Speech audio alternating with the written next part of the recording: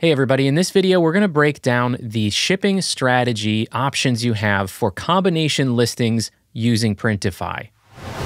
All right, so hopefully you've seen my videos about creating combination listings using Printify on Etsy. If you haven't, I will link to a couple in the description. I've got a couple out there based on what type of products that you're trying to combine. And the explanation process for how to do that takes a little while. So in those videos, I don't really go into great amount of detail about your shipping strategy for those types of listings, because otherwise those videos would be very long. I'm gonna show you exactly what I would do to figure out how much to charge for shipping versus doing free shipping. There's also a Dropbox link down in the description to the exact Excel file that I'm going to use to illustrate this. All right, so we're gonna use the apparel example here because I think that's probably the best example that everybody can relate to. If you wanna create combination listings, you've probably thought about offering more than one type of apparel in a listing. So I'm gonna do t-shirt, sweatshirt, and hoodie. Same exact process no matter what products you're combining though. The first thing we need to do is we need to go to Printify's catalog and we need to figure out how much we're gonna actually pay for shipping for each of the products that we're putting in our combination listing. So the first thing I'm gonna do is take a look at the t-shirt listing, and we're gonna pretend that I am using the Gildan 64,000 or soft style t-shirt from Monster Digital. So let's take a look at Monster Digital. We're gonna open up the more details. We need to get both the product price and the shipping price. Shipping price will be same for everybody. If you don't have Printify Premium, then you're looking at the regular price. If you have Printify Premium, of course, you're looking at that price. So the first thing I'm gonna do is grab my product price. Now I'm gonna base this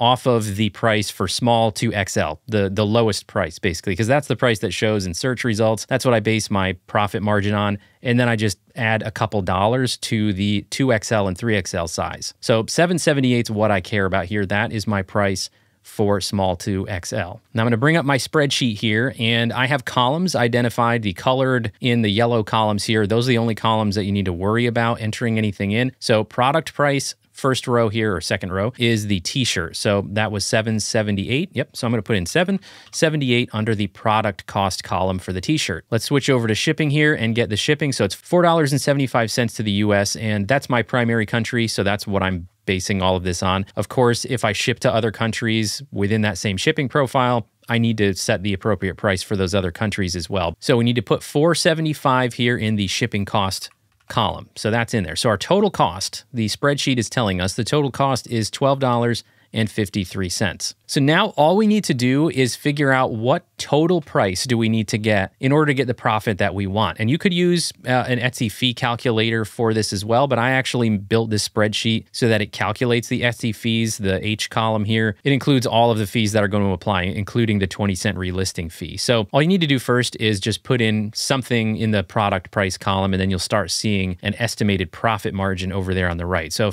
if I put in $24, so in this case, we'd be talking a profit margin of 36% if I can actually get away with charging $24 for the t-shirt. However, I know I can't. So realistically, now I'm gonna back that down. Let's say $22.99 is 34%. All right, that's more reasonable. I'm not going to figure out whether I want to just do free shipping and charge $22.99. I'm gonna figure out the same information for the sweatshirt and the hoodie first, and then I'm gonna make that decision about free shipping versus charging for shipping, because that's what this is all about. So I need to go back to the Printify catalog and grab the product price and the shipping cost for the sweatshirt and the hoodie. And that one is $13.91 product price and $8.49 shipping price. So $22.40. Let's see what the total price needs to be to get a similar profit margin that I'm comfortable with. So I'm gonna put in 36 first, and that is 27%, not quite high enough. All right, so $38.99 would get me to 31, almost 32% profit margin. So that's the total that I'm looking to get for a sweatshirt. Let's do the hoodie now. All right, so I've got that in there. So $25.33 is my total cost for a hoodie. And so again, I'm gonna just start by guessing here. $42 would get me to 29%, so almost there. Why don't we just do $42.99? That's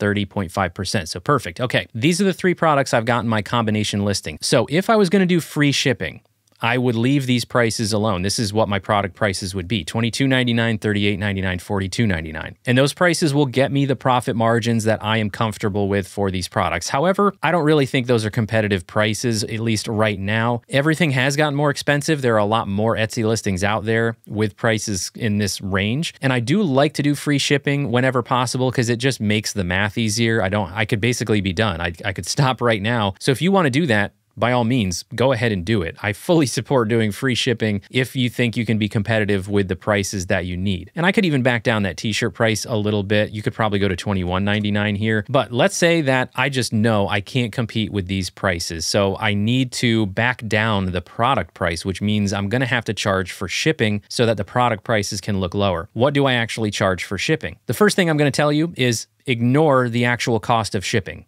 Why? Because we already factored it in. We've got the cost of shipping here. We know that what we need to get are these three prices to get the profit margin that we want. Now, your profit margin target could be different than mine. That's fine. But the point is, I don't care what these individual shipping costs are anymore because I've already factored those into these prices here in column E. They're built in. So as long as I can get that total amount, I don't have to worry about what the actual cost was. Let me just illustrate what I mean here. For example, the shipping cost for the sweatshirt and the hoodie is $8.49. I don't need to charge that.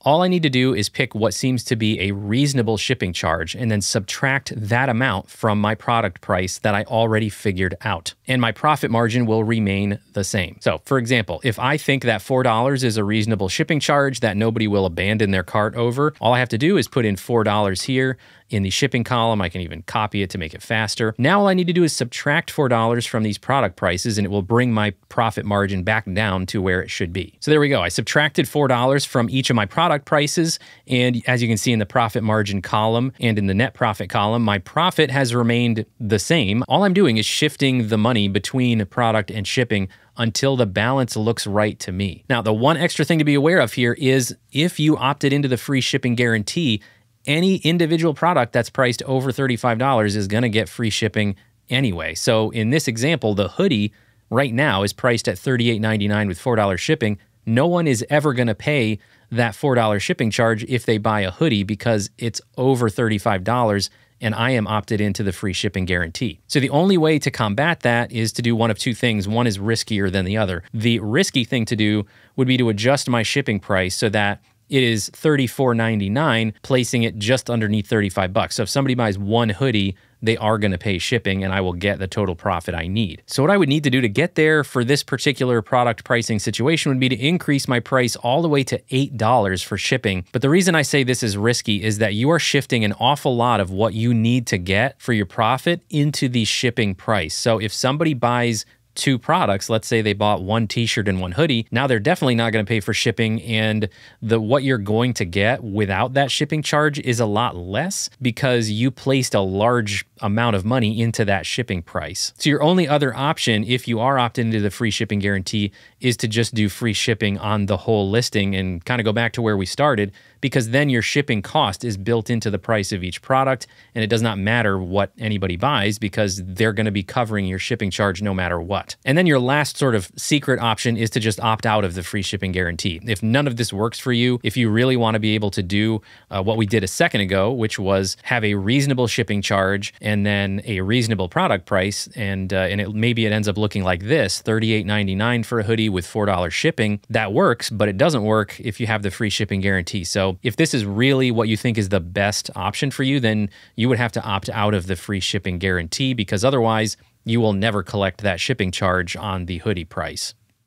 And now just to take this through to the last step, once you figure out your free shipping or your shipping pricing strategy for these combination listings, the last thing to do is to actually update your shipping profile that you're going to use for your combination listings. What I would suggest doing is just use one of your existing shipping profiles if you already have one from this print provider. If you don't, go ahead and just publish one of the products from Printify to your shop as a hidden draft and let it create a new shipping profile. That'll get you a new shipping profile to work with, and it will pull through your print provider's information as far as the origin zip code. And in this example, I use the same print provider for all three products. If you use different print providers for the different products, which you can, just use the origin zip code from the one that is likely to get used the most often or the one that's most centrally located in the US. In my experience, customers aren't even going to notice. But what we would do is we would come to the shipping settings, and that's going to drop you on your shipping profiles page. Now, for example, I have a shipping profile in here that I already use for individual t-shirt listings. So if we click the edit button to see what that is, I happen to know this one is from Monster Digital. So what I could do is I could use the duplicate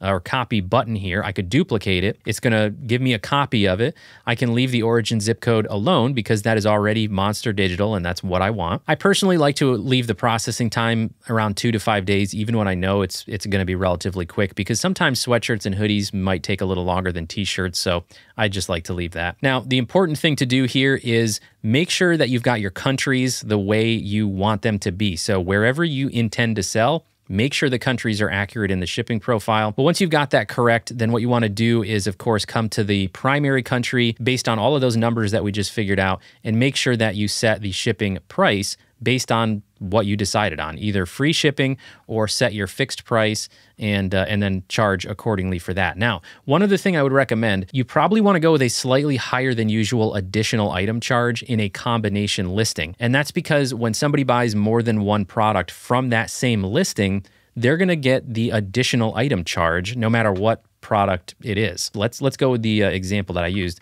If your price was $4 and then let's say your additional item was $2, if they buy a t-shirt and a hoodie, they're going to pay $6 for shipping, but you are going to pay the $4.75 cost for the t-shirt shipping and $8.49 for the hoodie shipping. So your cost is going to be significantly higher. That's the only scenario where the individual cost you're paying actually matters after you've done this math. Now, what would actually make the math work out in this case would be to do the exact same charge for an additional item as one item, because that is the number we used to factor in to the price for each item in the listing. So now if they bought one t-shirt, one hoodie, they're going to pay $8, and $8 is what you would have factored into those prices. Now, one additional thing to think about is if somebody does buy an additional product of the same product type, like 2 t-shirts, you will get the additional product rate from Printify. So you will pay $4.75 and then whatever that additional product price is, which is less. It's kind of a trade-off. If somebody buys 2 t-shirts, they're going to pay $8 and that actually is too much. Then they should have to pay for shipping. So you could just go somewhere in the middle, knowing that sometimes you'll have 2 of the same product on an order.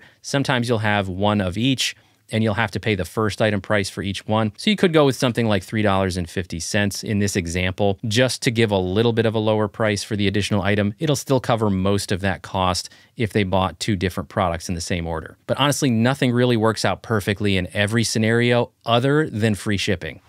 All right, so that's it. That's the process that I go through if I was going to figure out my shipping prices for a combination listing versus doing free shipping. If you want to use that spreadsheet that I was using that calculates everything for you, there is a Dropbox link down in the description to go get it. Let me know in the comments if this was helpful or if you still have any questions about shipping for combination listings, and let us know if you have any tips of your own for other sellers about shipping for these combination listings. Do me a favor and hit that like button if you did find the video helpful so YouTube can show it to more people, and don't forget to subscribe to the POD Insights channel. Thanks, everybody. See you next time.